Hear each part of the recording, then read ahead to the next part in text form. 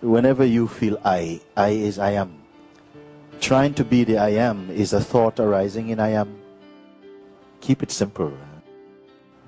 I is I am. I is not the person. The person is itself a modification of I am, and mostly a distortion of I am. The I amness is synonymous with consciousness or beingness. It gets apparently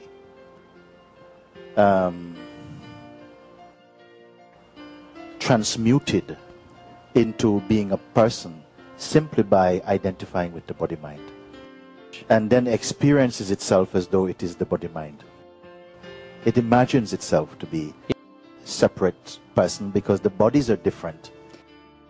It identifies with the body and the uniqueness of the elemental construction of each body, and then take itself to be that unique body. Yes. It's a modification, but this modification is only apparent, only taking place in the mind. Yes. It is the mind that is seeing the world. The mind arises as I, but this I is called the I concept or the I me personality. And this I personality is perceived in the I self. The natural state of I is I am.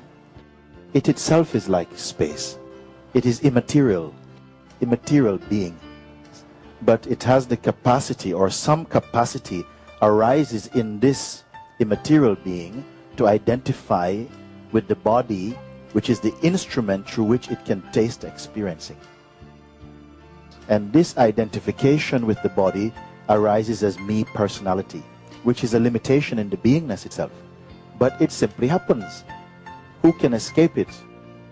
Even Krishna and Buddha, they did not escape it. They also were conditioned initially. And then they realized the conditioning that was not themselves, and realized that they were the I amness observer and not that which was being observed. And the response to that recognition was that they couldn't stop laughing. They said, look at this. I was looking like this and it was like this. I was looking through here and then I was looking through this. Something incredible. You think that you are, you think and behave as though you are a unit of consciousness with separate will to make separate decision. But that is the way in which consciousness is expressing, as though it has separate will as an individual. This is not easy thing to understand, is it? Don't worry about it. You say that you have a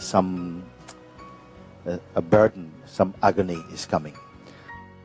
But it must be, if there's some agony, it's coming for your person and not for your beingness. If you're only the observer, the agony will be seen as just a sensation occurring for an apparent self that you appear to be, but you're not.